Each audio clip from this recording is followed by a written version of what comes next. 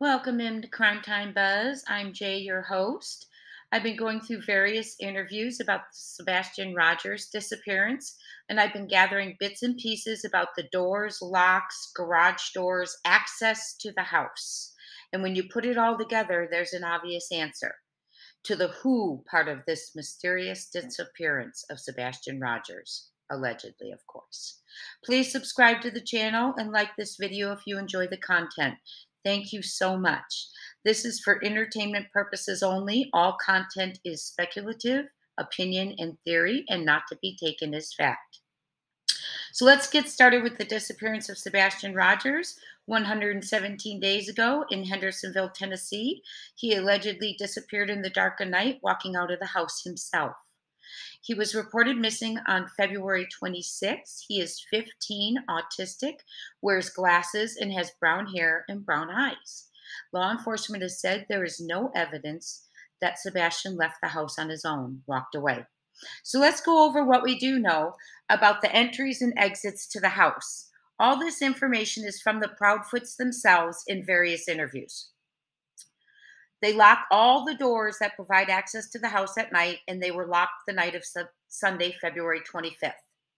All doors were locked when Katie Proudfoot awakened Monday, February 26th in the morning to find Sebastian was missing. The front door and the man door on the garage have code pad locks. Sebastian knows the codes. These are the doors he uses. The overhead garage doors are electric and require remote clickers. The back doors require a key to lock. Sebastian does not have a key. Going through a window, there are bushes and mulch, and as Chris Proudfoot put it in one video, we would have heard something.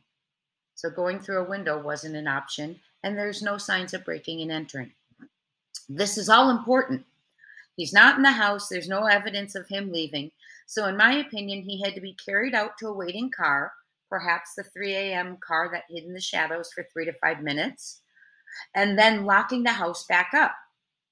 So a key or a code is needed. Or drove him out through the garage. A clicker is needed.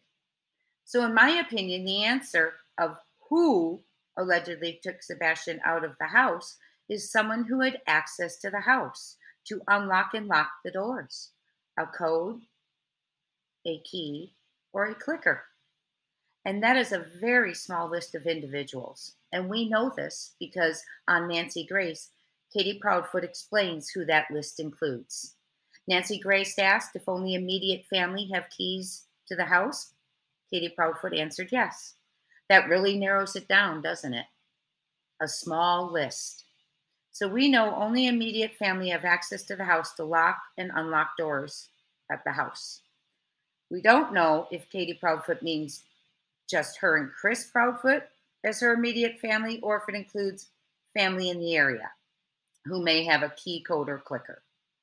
Only immediate family has access to the locked house and the ability to relock it, and that narrows down the who, in my opinion. What do you think? What if the plan was to say he walked away, locked the coded front door behind him on his way out, thinking the focus would stay away from the house looking for a runaway teen, and then it backfired, and law enforcement said there was no evidence that he walked away from the home on his own. And then who has access to the house becomes very important.